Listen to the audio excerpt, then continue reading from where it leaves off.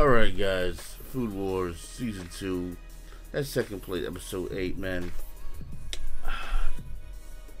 Nakiri's mom bad as shit. That's why I said, yo, Nakiri bad as hell, yo. You could tell by looking at her, yo, that the advancement, if she even gets older, she gonna be banging. You can see it in the moms. Banging. Gotta listen to your boy, man. Gotta listen to your boy. But anyways, man, just like I said last time, I knew this was gonna be like this. This episode was the lead up until the actual match, and next week's episode probably won't even have the end result. It probably won't. It could, but it probably won't. But the match will be underway next episode. You know, they were introduced at the end of this episode. Now, Nakiri's mom is very interested in Soma's dish because Soma did beat her daughter. So she's like, hey, I better be satisfied by your shit. If I'm not, I might get really fucking angry. Now, this whole episode, Soma was trying to figure out a way what he could do with this fish. He saw that he was behind as far as being able to pick out the right fish, you know what I'm saying, the right fish that he needed to, compared to both of them. So he was like, okay, you know what can I do to make it so that no matter what I pick, the fish will come out the right way that I needed to. And that's what he did. He felt that, you know what, I can age the fish. And he tried several different ways, but none of the ways worked out for him. Even Megumi said, hey, you know, the fish that they had before at the market was still firmer, like it was still better.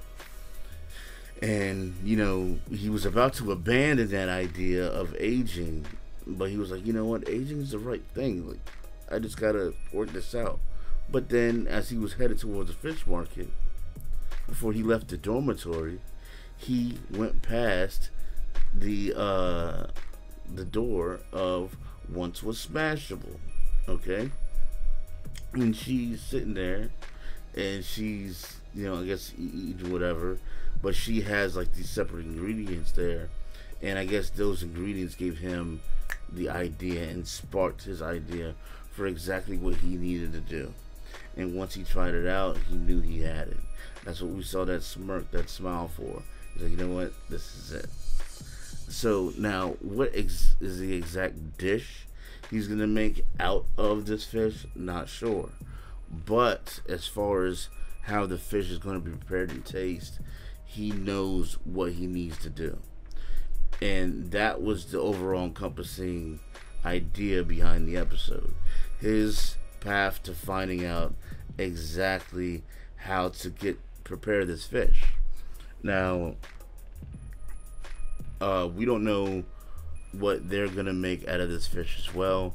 We're not really sure, but when he showed his fish, it looked like it was fried. It looked like it was fried or something. I'm really not too sure what was going on there, but frying isn't a way of aging. You know what I'm saying? If I'm correct about that.